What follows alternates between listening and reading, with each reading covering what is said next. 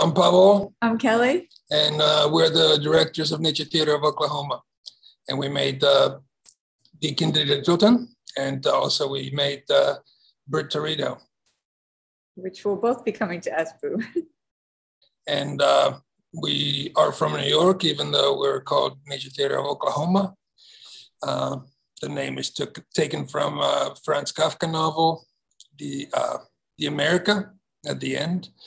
And yeah, with in the novel America, this the protagonist is looking for work, and he's an immigrant to the United States, and he has a series of really horrible jobs, and finally follows this advertisement for the Nature Theatre of Oklahoma, who say that they will hire anyone regardless of their experience. And he goes off to join the theater, and you never know how it ends. But so we took this as a kind of aspiration, and we do work with people who are not all trained in what they do, and we also try to push ourselves to do things that we're not trained or not permitted to do, or have no professional credentials to do, like opera, or we make a ballet, but maybe we don't know all the rules of making these things, and we kind of learn as we go. Yeah, I mean, the book is kind of famously difficult. It's 666 pages, and most of the characters are mute undead zombies. I mean, it's basically a kind of ghost story where some of the characters don't realize they're dead. The dead of Austria start coming back into this resort town. More and more people keep showing up at this guest house. More people than can even really be lodged there, and you gradually realize that everyone's dead, and that there's something wrong in this guest house. So I guess that's the kind of overall plot of it, but there are several subplots, and then there are things that we put in it that have to do with the time in which we were making the movie, and the Syrian refugees that are in it are not in the novel, but were kind of a part of the time. And also my mother was dying of cancer at the time that we were making this film, and she kept the chemotherapy was messing with her brain, and she kept hearing that we were going to Styria, and she heard Syria, so she also kept telling us to be very careful going to Syria.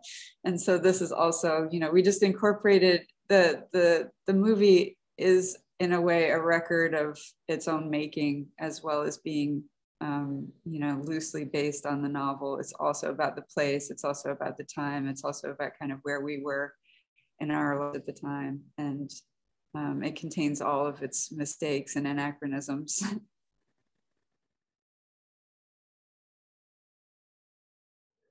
No, it's not. We had shot Super 8 film a long time ago, 25 years ago, when it was much cheaper, and it was still easy to develop. So in the beginning, when we were making films as right out of college, and so it was a format that we loved. But also it was a format that in the very beginning was used as a home movie medium, as an amateur format where people would record the most beautiful moments of their lives, and then the film itself was, especially in the book by Jelinek, was the story was set in a place where it was a holiday. It was a vacation. It was a resort town, a kind of so it was this deconstructed, dilapidated home movie, vacation home movie, and in a way it was another kind of restriction that we worked, that we could not really check if anything was even being recorded, because the film, when we were shooting it, had to be sent from Austria, had to be sent to Berlin to be developed. So we were shooting, and we didn't know for 2 weeks, the first 2 weeks, if anything was even recorded. We had not trusted the cameras.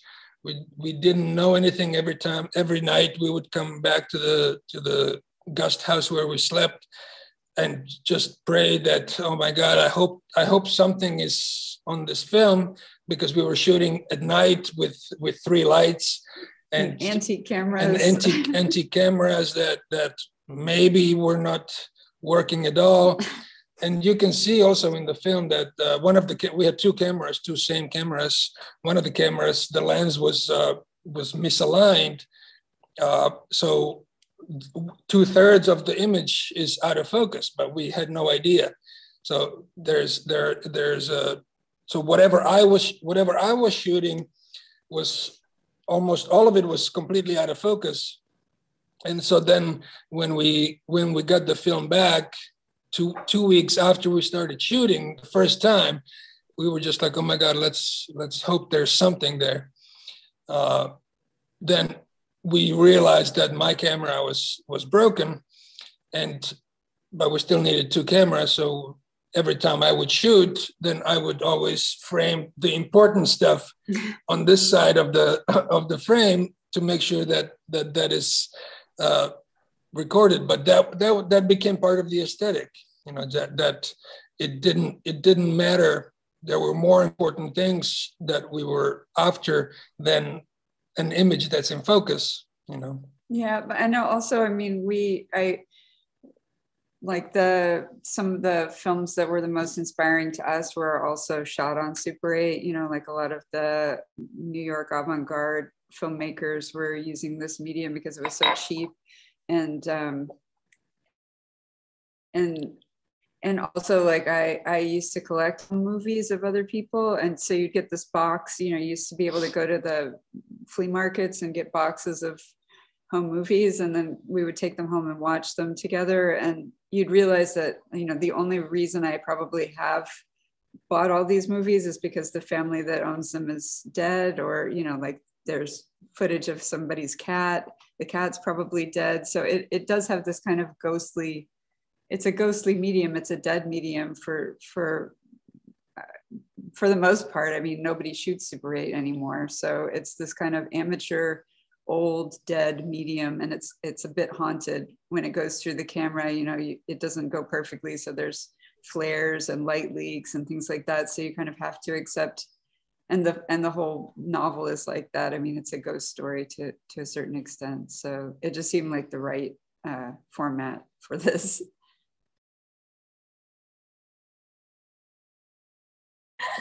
Well, of course, enjoy the film, but also be open to watch films differently. Just like we all have to embrace different ways of making films or making any kind of art.